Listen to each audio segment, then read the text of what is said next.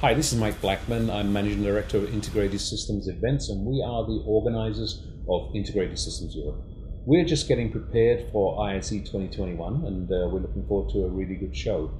What do we expect in the next edition? Well, you're going to see the halls organized in such a way that you'll be able to find your way around much more easily. We've sectionalized into different sectors: pro audio, digital signage, general, where you'll find exhibitors do everything, unified communications, residential, and live events. So you can really focus on the areas you want to see first, and then look around the rest of the show.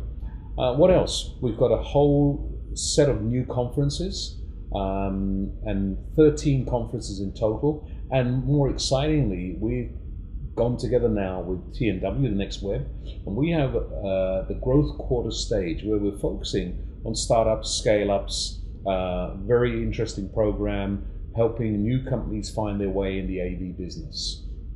On top of that, you'll find a lot of other exciting events going around the show, lots of new exhibitors, and obviously in sunny Barcelona.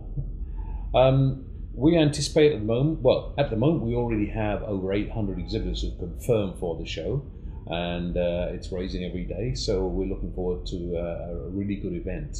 Some new exhibitors in there as well, so this will be quite exciting for people who've been to ISE quite a few times before, and it will be good.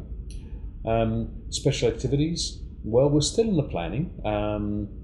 We've got a few events which we're ready to announce later in the year, but a lot of new things. You saw last year we did a lot of things on projection mapping. We'll be extending that and doing some more things in the city.